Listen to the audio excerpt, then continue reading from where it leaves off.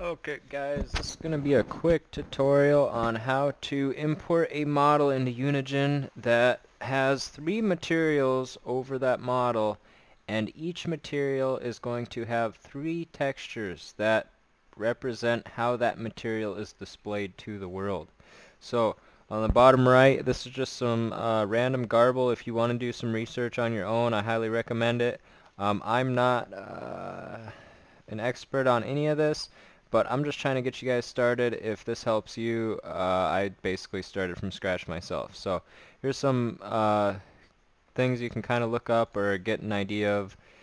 But basically on the left here we have Blender, we have our model. I made this up beforehand.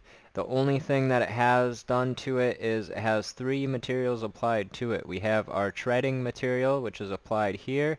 We have our ring material, which is applied here. And we have our hub material, which is applied here.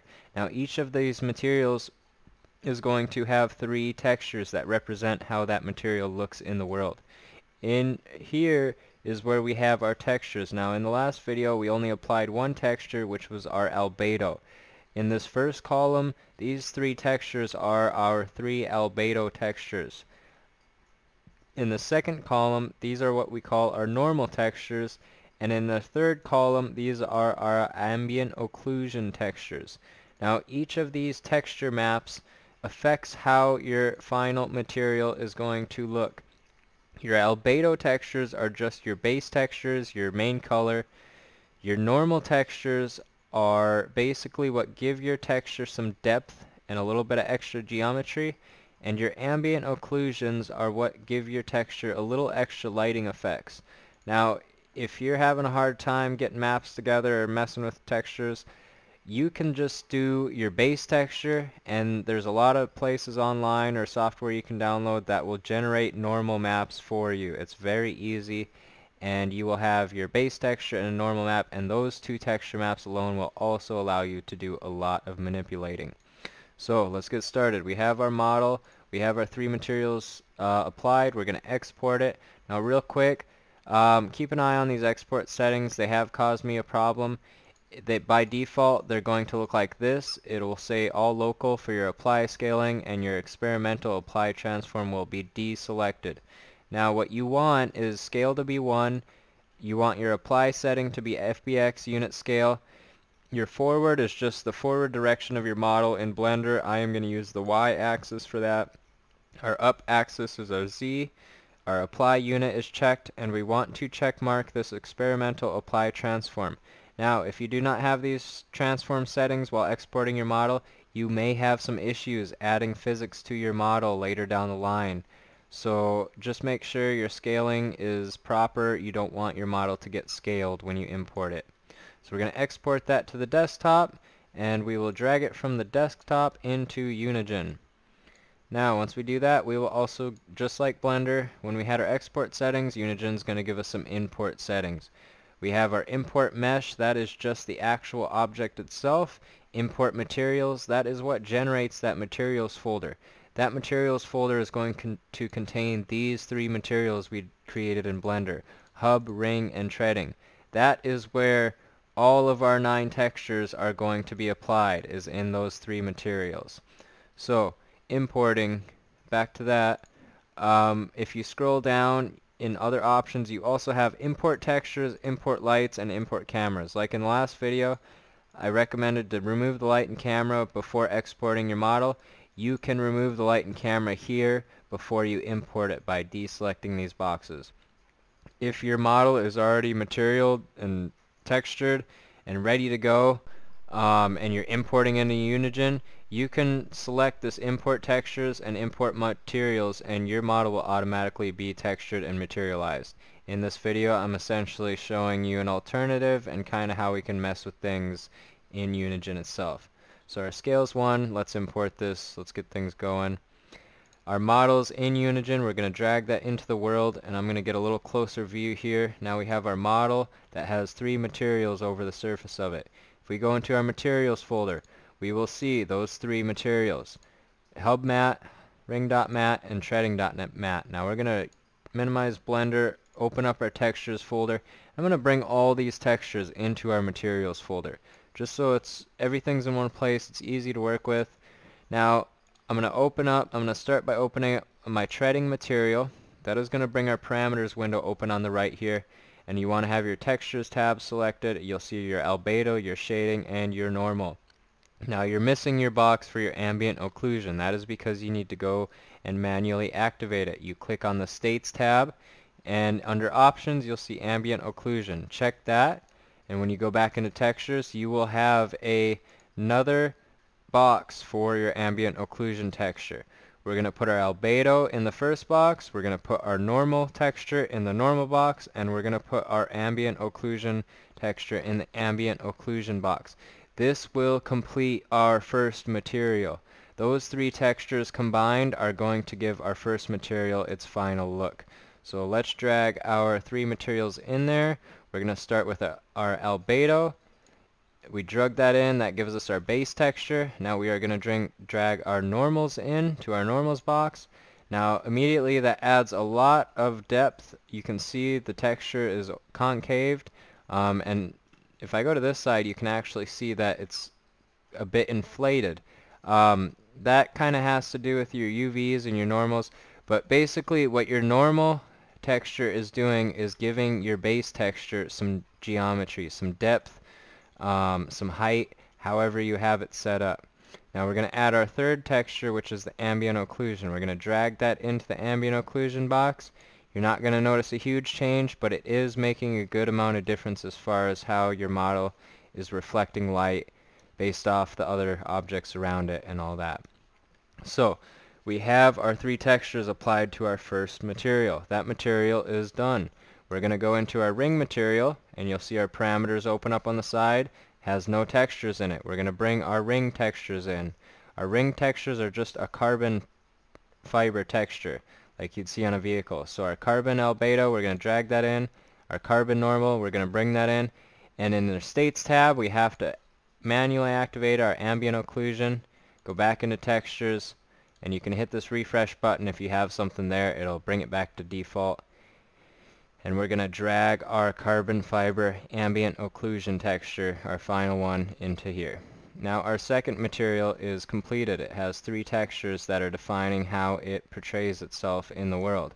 We are going to select in our asset browser our third material, our hub.mat, which will open our final materials parameters on the side here, and we are going to drag the corresponding textures into that material. So we'll bring our metal albedo texture, we will bring our metal normals texture, and in States tab again we will activate our ambient occlusion, and now we have a section for our ambient occlusion texture, so we will bring that in as well, and we are complete. Your model is in Unigine. It has three materials, and each material has three textures defining how it appears to the world and other players. Now before we end this, if you see in your textures tab there's a parameters tab to the right. This lets you fine-tune your texture or your materials. So we're going to select this yellow material here, and I'm going to tweak with that one a little bit just to give you an idea of what you can do with your normal maps, your ambient occlusion maps, and it makes a huge difference. You really can do just about anything you want. You just have to do a bit of research on how these textures are affecting your material. So you'll see in this parameters tab we have a metalness slider, a roughness slider, and a normal intensity slider. I recommend sticking with these three sliders if you don't know what's going on. They will give you a lot of variation in your material. So starting with the metalness slider, that is slid all the way up. That means that our material is going to look very metal-like. It's going to look like a metal object. If we slide that down, it's going to get very dull. It's not going to reflect as much light, and it's going to look similar to a plastic. That is the metalness slider. We're going to keep our metalness slider up in this instance. And now if we move on to our roughness slider, you can see if we bring our roughness all the way up, it doesn't reflect much light at all anymore. It doesn't have those white highlights from the sun on our model, and that is because essentially it is a metal object, according to our first slider, that is very, very rough. what that would represent in the real world is basically a vehicle that doesn't have a glossy painted finish on it. If the vehicle has like a flat matte finish paint job, that's essentially what you're representing here. This texture is being represented as a metal that has a rough surface. It essentially represents a painted metal. So if I bring this roughness down a bit, I can get it to look more like a good painted gold. It's almost a semi-gloss gold. And if I bring our roughness all the way down, it's going to make our metal extremely smooth. It's going to be like a polished metal surface, and it's going to reflect a ton of light. The reason it looks green is because it's reflecting the green floor of this room off of the texture faces. That is how polished and smooth this surface is being represented as. So you can see how much of a difference these sliders can make. Now if you go to your normal intensity slider, that is that texture that gives your model depth. If I bring that all the way down, you'll notice our texture no longer has depth to it. If I drag it back up, you'll notice we'll start getting some depth added into our texture. Now, your model itself does not change shape. The texture is imitating a new geometry. It's basically faking a raised surface or a lower surface, but it looks good regardless. And that's basically that. You're pretty much done. So you have your model in Unigine, you have 3 materials applied to that model, and you have 3 separate textures that define how those materials look in the real world. If I run the simulator up here, I can simulate the game while I'm editing it here. And it doesn't have any physics. I'm going to add physics really quick and show you that as well. I'm going to desimulate the world. I'm going to select my object. In the top right, in your parameters tab, you'll be in your nodes tab. You want to be in the physics tab. Under body, there's going to be a drop down box. Select rigid. You want to create a rigid body for this model. And now under shapes, you will have a drop down box. You can select an object. I'm going to select sphere because my model represents a sphere. If you have an oddly shaped model, you can pick convex. It will make a collision box based off your model. That's pretty much what you're doing here, is creating a collision body. Now that we have our shape defined, we're going to add a collision body. You see the white lines basically indicate we've added a collision body to our model. Now, that's all you need to do to add physics. If we go and run the simulation to start and save, you'll see it drops to the ground like everything else. It now has physics applied to it. It has a collision body.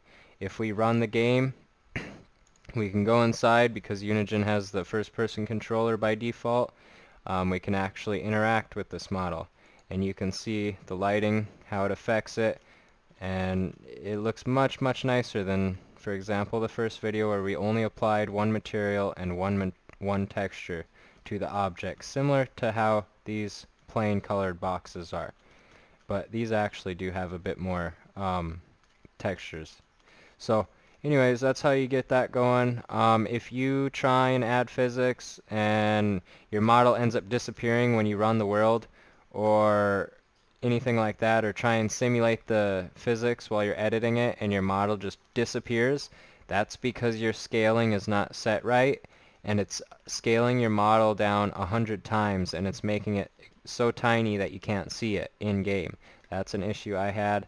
So if you apply physics to your model and you run the game and your model disappears, don't worry. It's because your model's getting scaled on import, export. Just check your settings and look back through the video. Alright guys, we'll see you on the next one. I'm going to try, on the next one I want to get into a little bit of programming. We will actually add some physics controllers to this model so we can control it without actually having to run into it. And I'll try and get into materials and textures a bit more, and then give me ideas if you guys want to know how to do something. If I don't know how to do it, I'll figure it out, and I will put a video up about it, and I'll try and learn it together. So we'll see you on the next one.